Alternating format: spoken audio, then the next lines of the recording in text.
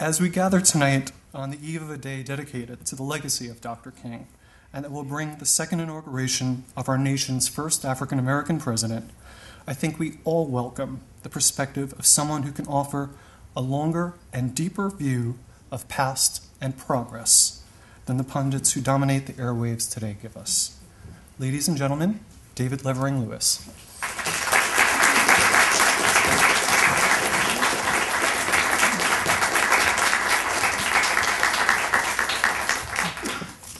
Thank you so much, Michael. It's very gratifying to see so many dear friends we knew well and know well in Washington, and others who've come, because I gather the competition this evening for events is quite stiff. We have an athletic monster event in football, and we have Smokey Robinson at the Kennedy Center, so off and running. 50 years ago, next August, 250,000 Americans gathered in this city to protest racial discrimination as an American.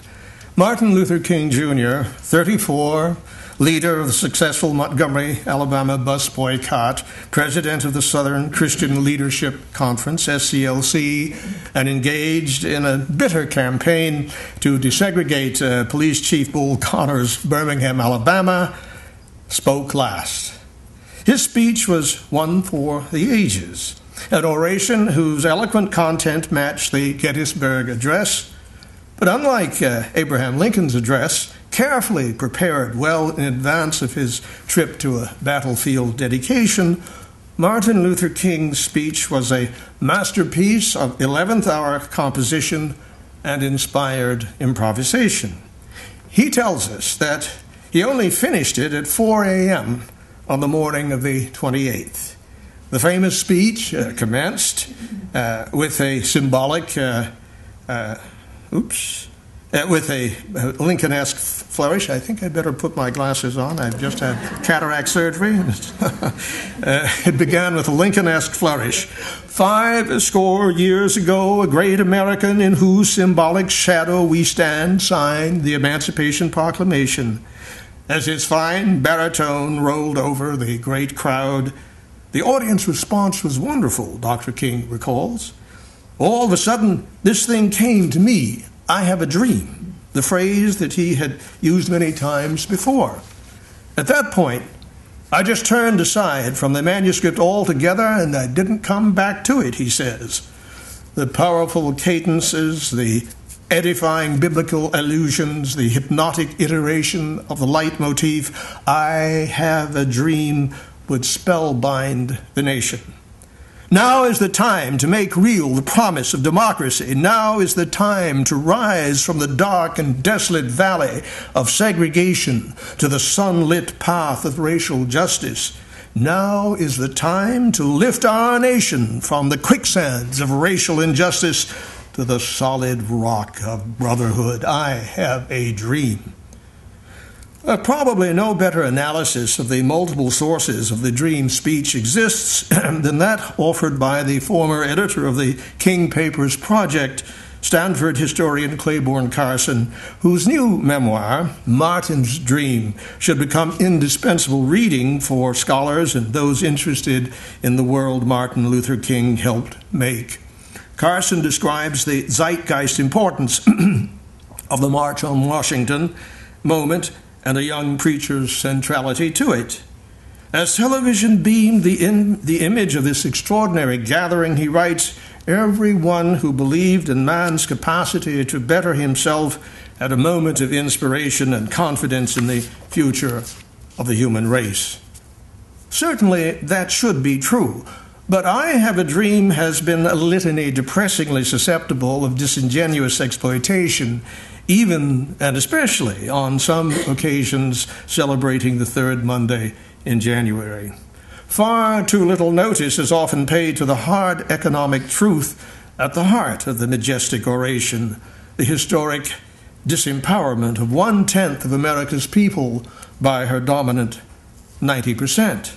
Too often inaudible above the thunder of ceremonial applause for his ennobling dream is Dr. King's remonstration that black Americans were dealt a check after the Civil War that came back marked insufficient funds, that the funds on deposit are still insufficient for populations of color and great swaths of others, 50 years after the March on Washington and the dream dreamt that epic day.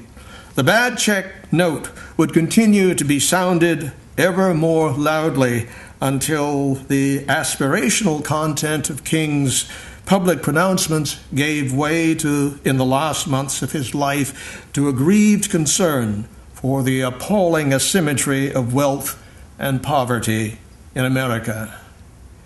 When Ruth and I visited the King Memorial for the first time last year, we found ourselves drawn to speculations about the enormous national balance sheet that will have been accumulated as of the 50th anniversary this year of the March on Washington for Jobs and Freedom.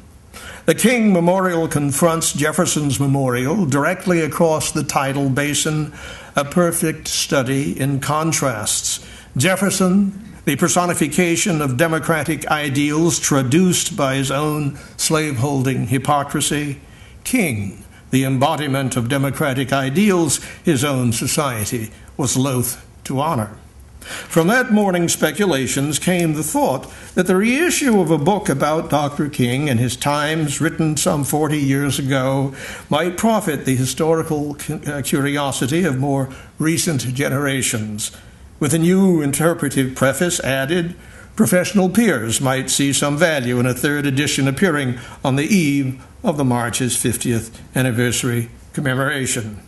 My privilege and good fortune, as I hope it may be yours this evening, is to have been asked to reflect on Dr. King's life and legacy by the directors of NYU Washington, the newest unit in what we at NYU proudly call our global network university. Abundant thanks to Tom McIntyre, Assistant Director of NYU's Washington Office of External Affairs and Special Programs, and to Michael, Associate Director of the John Brademas Center, without whose congenial administrative capabilities, together with their capable staffs, neither this event nor New York University in Washington would have been realized. The day Martin Luther King Jr. was assassinated, I had reached a decision that I never imagined would be mine to make. Asked to consider writing this biography just 2 weeks earlier, I was drafting the acceptance letter to the publisher when news bulletins announced the tragedy in Memphis. King, a critical biography, was finished 16 months after Martin Luther King Jr. died, a few minutes past 6 p.m. on the balcony of the Lorraine Motel in Memphis, Tennessee. The original title was not intended to connote disapproval of its then controversial subject. Rather, it denoted its newly minted PhD and novice author's commitment to the ideal of objectivity prescribed to professional historians. That the choice of title was less problematic than it well might have been was signaled early on in the canonical American Historical Review, where I was relieved to read a distinguished senior historian judged King, a critical biography, to be an excellent book that would do more to keep Martin Luther King and his dream alive in a different era than would a more fulsome tribute. The biography established itself as the first scholarly appreciation of Dr. King. 4 decades after a dutiful preface confession that serious limitations of instant history have not dissipated with the writing of this biography, King, a biography, unfettered of the word critical, in the second edition, retains its special value as a book written in the unique interpretive space between Martin Luther King Jr.'s death as a beleaguered public figure and his future beatification as America's greatest secular saint. The past had already just begun to become unrecoverable from its future. It was still possible to track Michael, or ML, the privileged son of a powerful fixture of Atlanta's racially segregated, conservative, black upper middle class, as he absorbed his family's rich religious tradition, acquired a more cosmopolitan academic culture in Boston, ultimately led and followed the black freedom movement as it accelerated beyond the control of his nonviolent passive resistance until he surpassed the civil rights parochialism of peers in order to combine racial emancipation, economic democracy, and world peace into a transcendent, if still inchoate, philosophy of human rights that inspired many, yet puzzled and offended many more. I came from the same Atlanta social background as Dr. King, and in the turbulent summer of 1968, I found ready access to prominent families, peers, teachers, associates, opponents, and public figures, most since deceased, whose first-hand memories were as yet unsacralized by an apotheosized Dr. Martin Luther King, Jr. Lanky, voluble E.D. Nixon, Pullman porter, guardian of Black Montgomery's long, smoldering indignation, bounded into the Holiday Inn dining room minutes after I arrived to tell me about the drama among the city's preachers and teachers in the hours after Rosa Parks' arrest on December 1, 1955.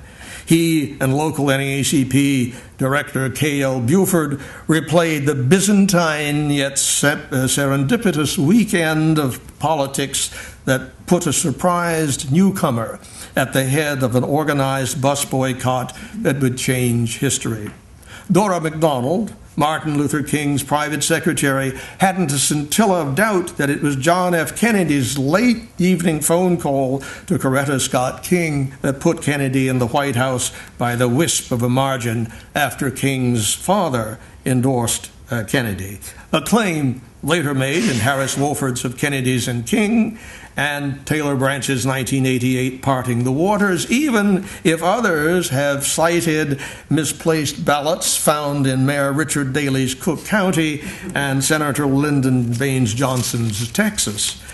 Ella Baker, the multitasking civil rights indispensable, who said she seldom met an NAACP official or preacher she respected, served the cause in spite of its misogyny, and even though she deplored, as did SNCC leaders Julian Bond and Charles Sherrod, Martin Luther King's penchant for opportunistically dropping into and out of local protest hotspots. Where was Dr. King when the Freedom Riders were bleeding on Alabama tarmacs and Greyhound and Trailways bus stations? Baker wanted to know. One heard that Alabama's Reverend Fred Shuttlesworth was still furious that better desegregation terms hadn't been extracted from the Birmingham power structure, no matter the moral high ground seized by Dr. King's inspired letter from Birmingham jail.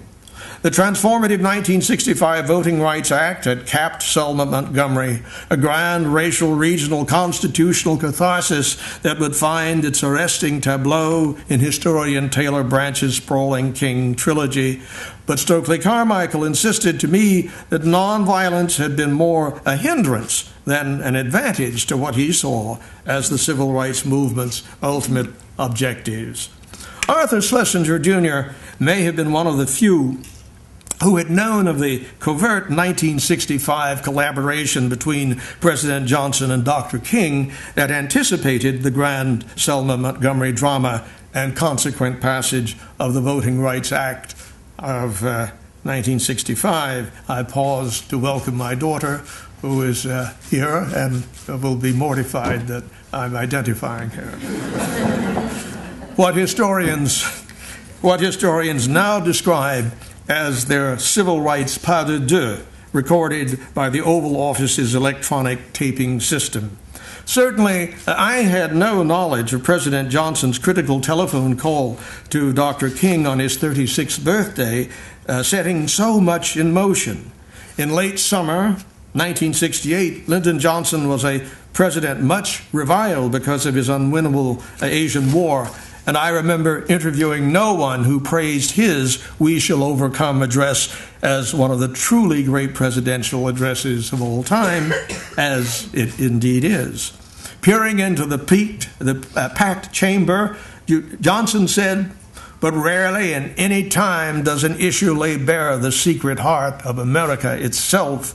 Rarely are we met with the challenge, not to our strength, or our abundance, or our welfare, or security, but rather to the values and the purposes and the meaning of our beloved nation.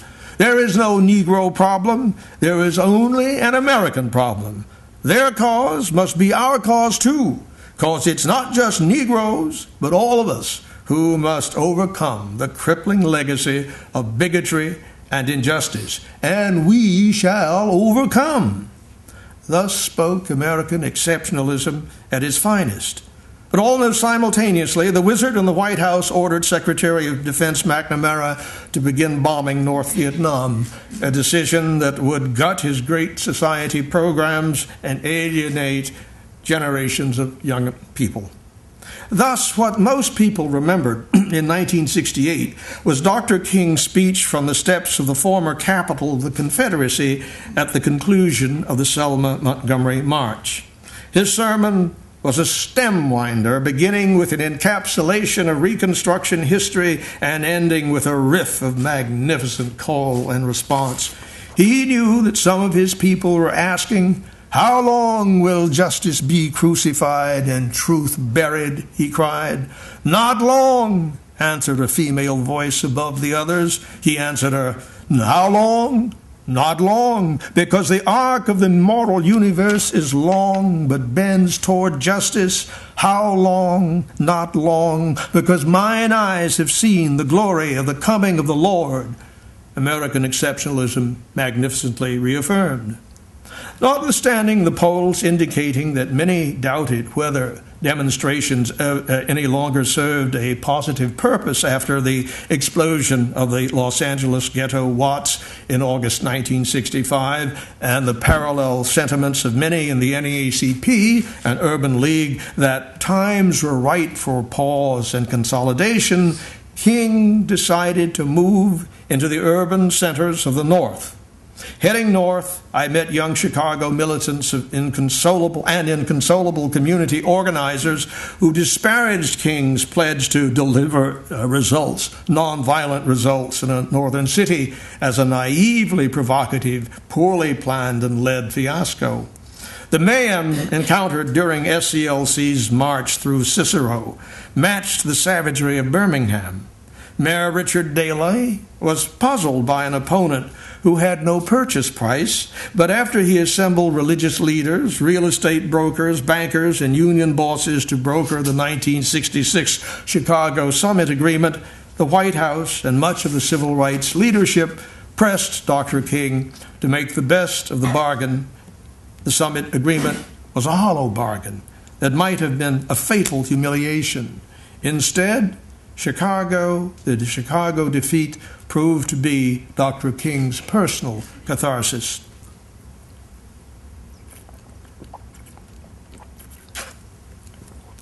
In a confession of signature insight and candor after his Chicago miscalculations, Martin Luther King wrote that he had lived too long with the idea of reforming society, a little change here, a little change there. Nervous SCLC preachers had watched King embark on a radical political and economic program that gradually alienated northern white liberals, the business community, much of organized labor, as well as the senior civil rights leadership. NAACP Secretary Roy Wilkins and National Urban League Director Whitney Young assured me that Martin Luther King had badly gauged what was possible after Selma, especially after he ventured his first reservations about the Vietnam War. Fair to say, the permissible parameters of what historians denote as Cold War civil rights had been set in concrete after the 1948 defeat of Henry Wallace's Progressive Party and the ostracism of W.E.B. Du Bois. In A. Philip Randolph's colorful formulation, being black was bad enough, being red was fatal. Dr. King's civil rights audacity was to twin progressivism and pacifism and insist ever more eloquently that Lyndon Johnson's Asian War fatally undermined American democracy. An outraged Lyndon Johnson had good reason to feel betrayed. The Watts riot, coming days after passage of the Voting Rights Act, made a midterm Republican upsurge in Congress likely.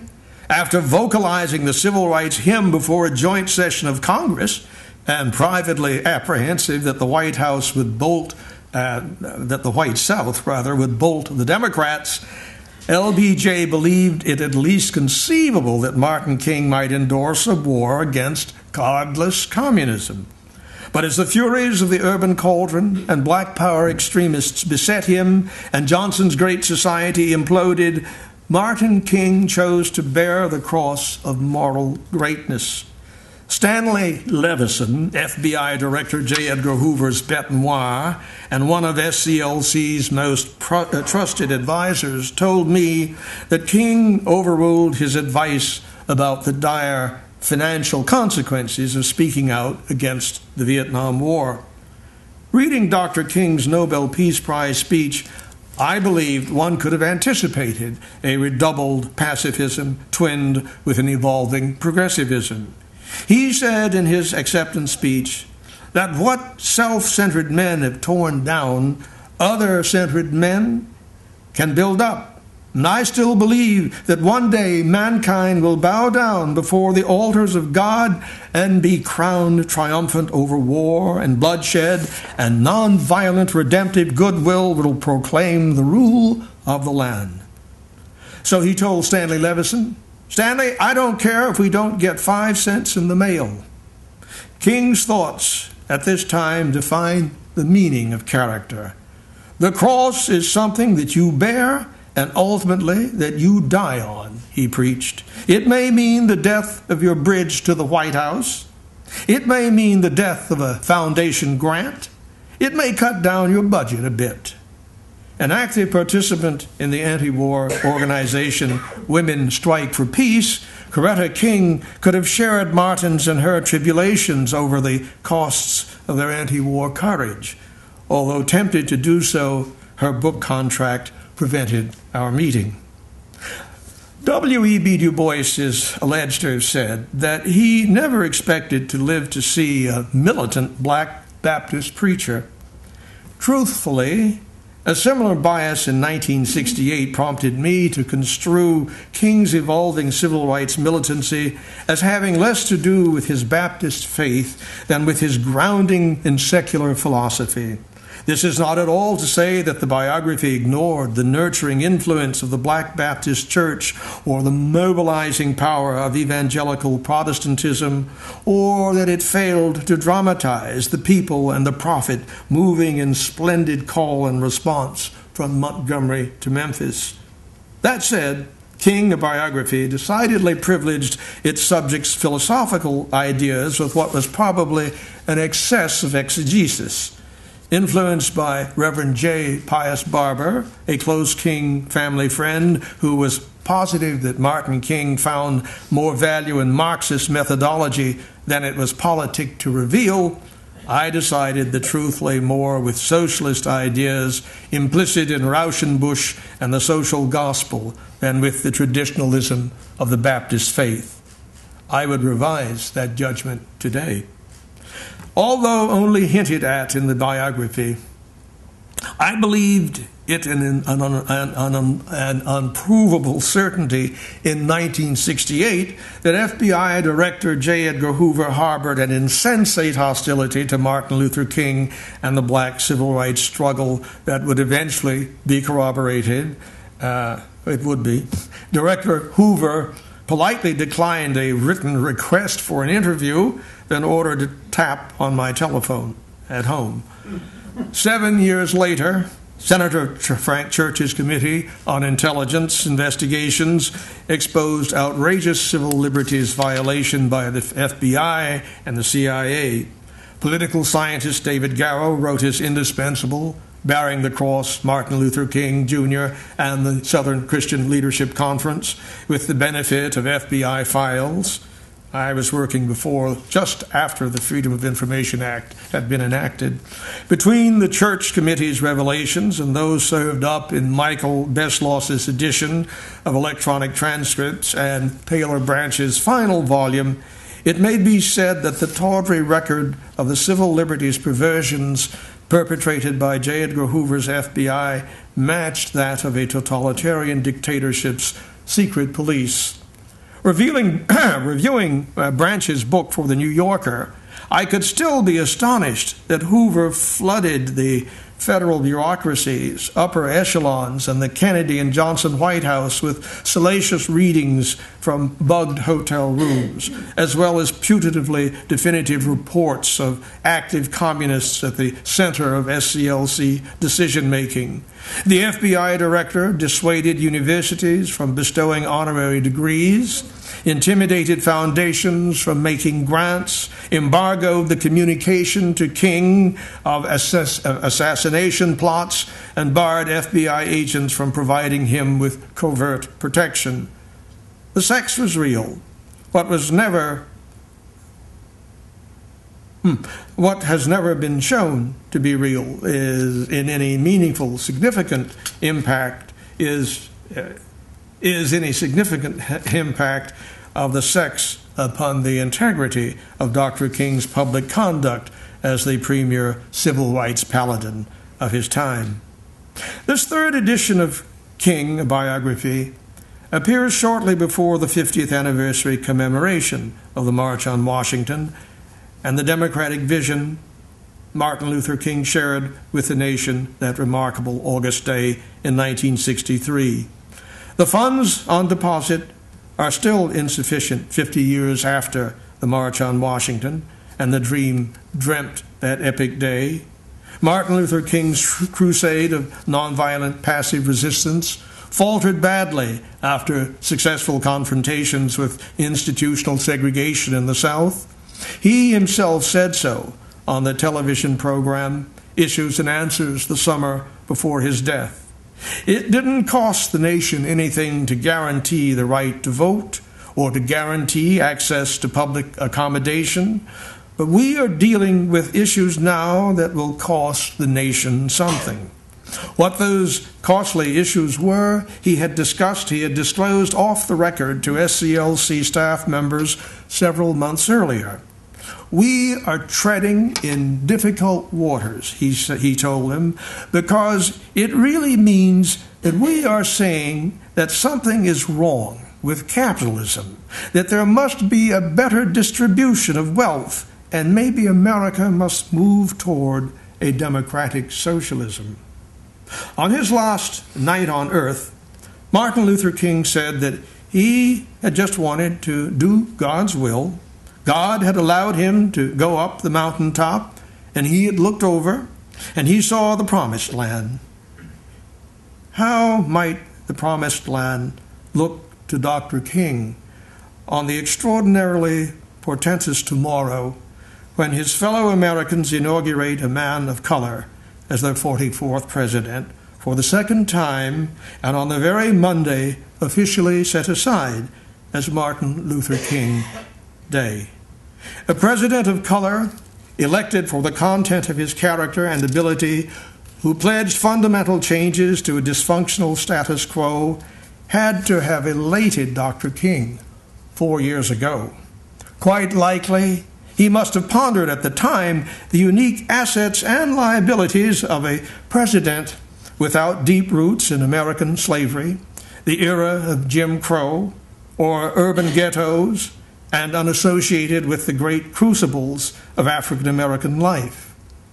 We continue to ponder. To be sure, the legacy of Barack Hussein Obama is writing itself as we speak. Many believe that they have already seen enough to recognize in the president's signature, an aversion to racial discourse, and a political, economic, and international pragmatism that disconcerts many of his progressive supporters. In a smart little book entitled Obama's Challenge, published immediately after the 2008 inauguration, a leading progressive economist, Robert Kuttner, predicted that the president would lose his solid majority in the 2010 midterm congressional elections unless he acted audaciously. The key to greatness was living up to the audacity of hope. If he did so, the author believed, Obama would enter the special ranks of transformational presidents after Lincoln, comprised of FDR, LBJ, and yes, Ronald Reagan. To paint history with broad interpretive brushstrokes, it may be argued that the America afforded our 44th president after tomorrow has come to pass because of Dr. King. Without his unique nonviolent strategies, that troika of civil rights legislation enacted during 2 years of turbulent African American struggle, 1964 and 1965, are inconceivable. The Civil Rights Act of 1964, with its Title VII, emancipated black people for the third time and granted American women equal rights for the first time. Gay Americans followed along gamely. As for the 1965 Voting Rights Act, think of voter suppression in Ohio, Florida, and much elsewhere, and President-elect Mitt Romney would take the oath tomorrow. Neither King nor LBJ could have anticipated the full force of the 1965 Immigration Act, but Dr. King embraced the rightness of its enactment as self-evident, an act that has all but terminated the 200-year biracial narrative of the United States. Think Tea Party anger and a beige majority. Surely, when President Obama places his right hand on the Bibles of Lincoln and King, he means to symbolize his deep understanding of the complicated possibilities he inherits.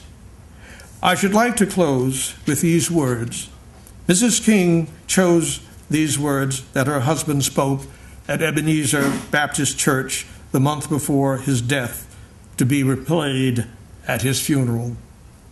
The quality, not the longevity, of one's life is what is important. If you are cut down in a movement that is designed to save the soul of a nation, then no other death could be more redemptive. Thank you.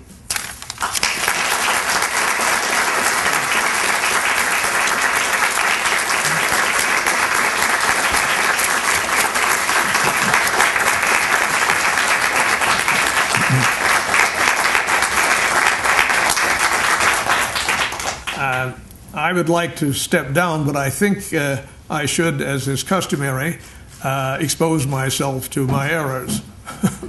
By taking questions from you, I would be obliged if there were some.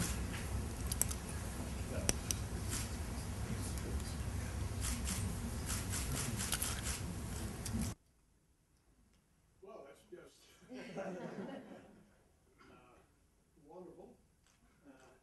Right here. Hi, thank you so much for your talk today, and I find it particularly significant, and I'm grateful for everyone to gather together today. I have a question just based on a conversation I was having with my colleague, Najma, who's standing right here, about MLK Days of Service, and she was noting that she had participated in the Day of Service and that she was the only person of color there, and we were having a brief discussion as to why that might be and how to motivate not only people of color but young people in general to join in the spirit of service and commemoration of King's spirit. I don't suppose I have an answer to or solution to the import of the question. I have the impression that there was a greater variety with each of these celebrations and a larger volume. But I will abide by the observation that you've made.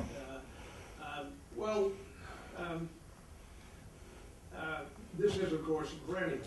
Important moments of commemoration and celebration in the absence of young people and old people.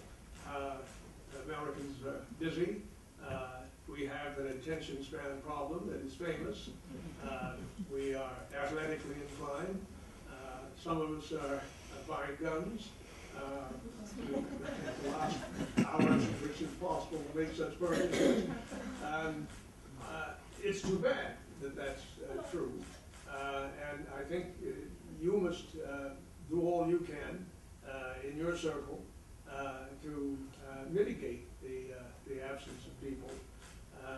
I think that this second Obama term, though, affords an opportunity, as I was trying to suggest, in which the last term, before he becomes lame, a lame duck, many issues that we have been waiting to see addressed will be, and that in fact he will, as the gun control debate seems to indicate, be steadfast in pressing his issues, and that perhaps there will be even more of an interaction with Congress.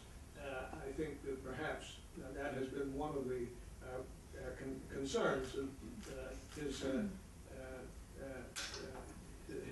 loyalists, that the president has tended to say that the issues are clear and people have to act upon them.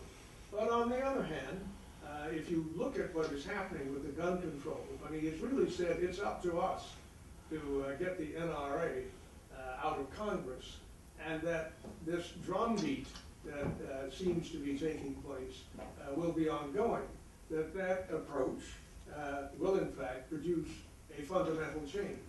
And perhaps it is really up to us, after all, those people who aren't at the meetings, those young black people, and the absence of white people at such gatherings. It is up to us to make democracy more viable. I'm getting to preach, and I don't know that. Yes. Thank you. I would like to segue from that question.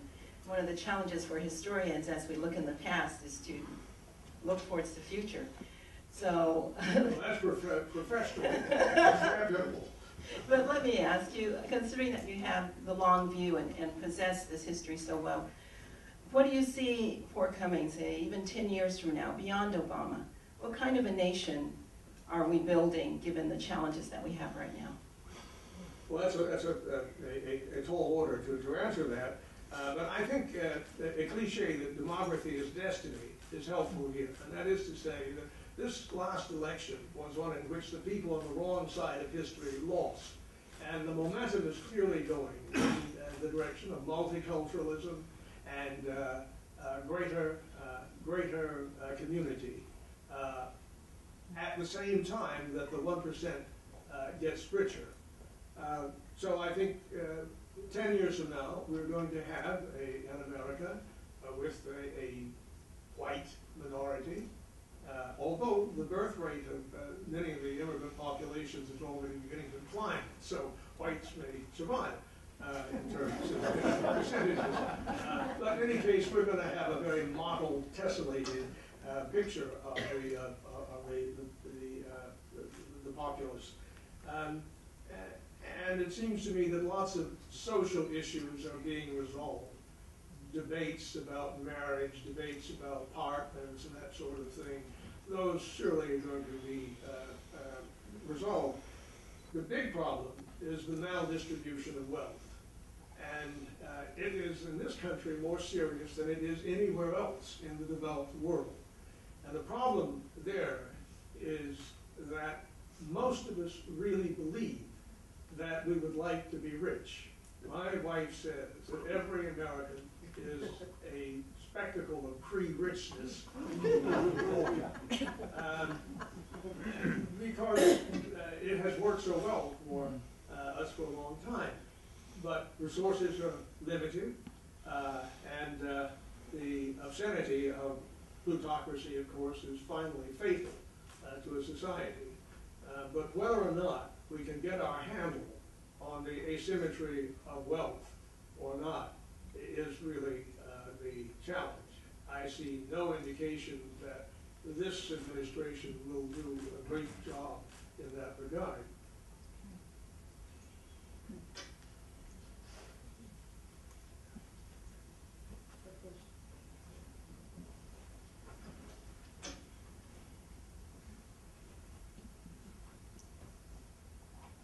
Would you speculate, please? What do you think if Dr. King were alive today? He would lament about our society, that he would praise about the progress we've made, and that he would be surprised at? It would certainly be a surprise, yes. And so then he would say all the more the opportunity.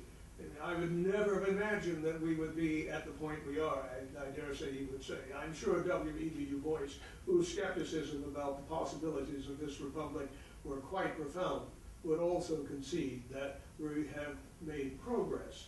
And then he would say, as he did, then it's disgraceful not to optimize the possibilities. So I think that would be the mindset of Dr. King. That things have happened, but the challenge is all the greater to make sure that the opportunity to keep going is undertaken and seized.